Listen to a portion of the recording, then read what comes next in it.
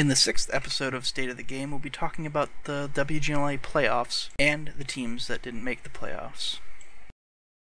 So, now that the league is over, we still got the playoffs coming up, but I want to talk about all the teams in the league and then go into depth a little bit on the playoffs and talk about the teams that are actually going to be playing and the matches they'll be playing.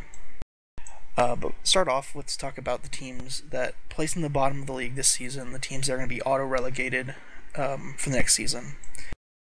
So the first of those teams is Game Over. They actually placed last in the league. It's several times now that they didn't show all that well, but I really do admire them as a team because they continually try playing hard throughout the entire season every time. They never give up halfway through. They're always a team that you can expect at least a good match from, even though they always tend to have a problem shutting out games. There's several games this season where they got up like 3-1 in the first match and then still end up losing, and that's really a big problem for them. They're also a Brazilian team, so they have to deal with some latency there too. They probably play around with 150, 200 latency every single match, so that's a little bit more than the North American players really deal with. So there's a lot of upside for them.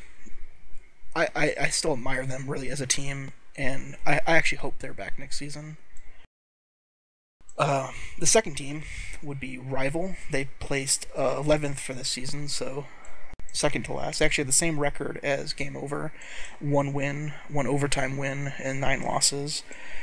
But even with that, there was definitely some different things you saw. They were definitely a team that had a lot of plans going in, but I think what actually hurt them a lot was like the player skill to really do those plans. So there's a lot of like areas that they stalled out on when they shouldn't have. There's a lot of just individual missed shots, a lot of like sharing hit point problems, but you can definitely see that the strategy is there on that team. A team that they remind me of is like Synergy. The strategy's there, but they need a little bit more player skill, playing better from their players to really move up to the next level. Photo, what's the next team? The next team is Maple Freedom, and they're a new team that came into the league this season. They came up from the Silver League, I think it was, and they did better than 2 other teams. They did better than Game Over and Team Rival, which is not really that good because they're getting relegated. But I mean, they are a new team. They're pretty much using new players, like players that have no experience in the Gold League at all. So the fact that they're sitting is was it 10th position is not very surprised. I'm not very surprised to actually see them in that position, and they actually played better than I thought they would have, considering that they're brand new. The next team that I want to talk about was Lamp. Now, Lamp finished 9th this season, and I was not expecting this. I thought that this team would do a lot better than they did. I mean, they're getting straight relegated out this season, and I think the reason why that's happening to them is because they lost a couple of key players, and with new players coming in, I think that's what caused them to be in the position that they are right now. So the next teams are the ones that actually have to play for their spot for next season. Those 2 teams being #RU and Synergy Gaming. #RU is always a team that seems to be near like the middle of the pack towards the end of the season, but always manages to squeak in to the playoff area. This season that didn't happen. They didn't pull out a couple wins near the end, which they could have, and like 1 win or 2 wins would have gotten them in the playoffs.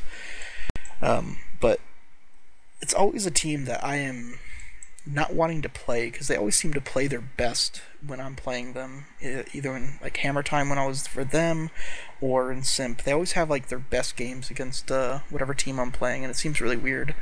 But hey, like they're a good team. I expect them to be back next season. I believe they have to play the third place Silver League team. I'm not sure who that is since their finals hasn't happened yet. But yeah, I expect them to win that match and be back next season if they want to be. Team Synergy or Simple Tankers, as they were known before, it's a really good team. The problem with them this season is they lost a couple of key players to high voltage, and I think that threw off their strats and threw off like play experience, especially because the players that are on Synergy right now, they do have experience in the league. At least some of them do, but the rest don't have enough experience. And I I think experience plays a huge part in this league. I mean, making you make shots, making you make the right decisions in a certain situation. I mean, experience plays a lot in life, right? And I think that's what happened with Synergy this season. Like a couple of matches that was really close. That was the match was basically hinged on one decision, and the decision didn't go the right way, and they end up losing. So I'm expecting Synergy to actually stay in the league. I don't think they would actually, or they will actually lose their relegation match. And yeah, I'm expecting to see them next season. So I'm going to talk about Noble versus O7, which is one of the two playoff matches. Well, first playoff matches.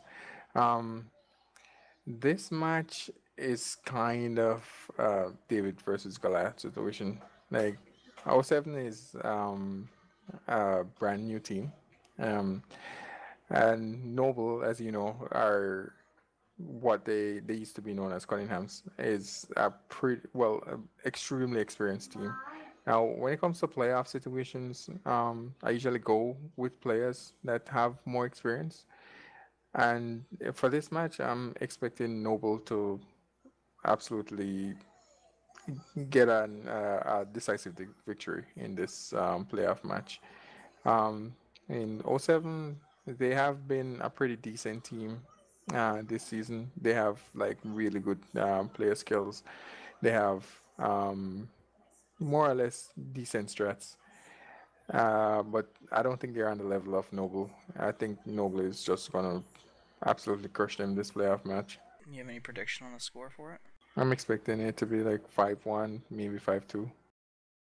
So the other playoff match that'll be happening on August 20th is Simp vs Elevate. Now everybody knows Elevate won last season, and they also upgraded their lineup, I guess some would say, from last season to this season, picking up 3 EU players: Dark God Zim, Armely, and Arklet. But like everything points to them playing fairly well and being a very tough team in this playoff. Simp, however, is a team that is remnants of 2 teams now. They got 4 players from the old Simp, and they got 5 players from the old Hammer Time that was in the team in the league last season, who are always around or near the top of the standings also. So it's definitely a team that has a lot of experience still. Cohesion together, since they're not used to playing with each other as much, is probably one of their weakest points. But I expect the match to be really close between Elevate and Simp. Simp, in previous seasons they've won the league, at least some of the players have, so there shouldn't be too many nerves on their side either. That's probably going to be definitely the closest match of the 2 first playoff matches. But that being said, I think Elevate has actually started to play worse as the season's progressed, and Simp's been playing better as the season progressed. And they played at the beginning of the season, and Elevate squeaked out a 5-4 victory. So if I had to pick a winner now, I would say it's going to be 5-4 or 5-3 in Simp's favor this time. Okay, so if my prediction holds through and Noble beats '07, the next match would be Team Refuse versus Noble Gaming. Now, this match would be extremely difficult on both teams. I can't imagine what the stress level would be because when Nova Gaming actually faced Team Refuse before in the season, it was a pretty close match. So, um, I mean, Team Refuse is basically the same, but I think that Nova Gaming has actually gotten better as the season has progressed. So, um, yeah, I have no clue what's going to happen with this match. I can't give a prediction of who the winner is going to be, but it should be extremely exciting. The very start of the season, Negatron asked me what teams I thought were going to do well. And four of the teams I picked, or the four teams I picked to make the top four, are in the top five.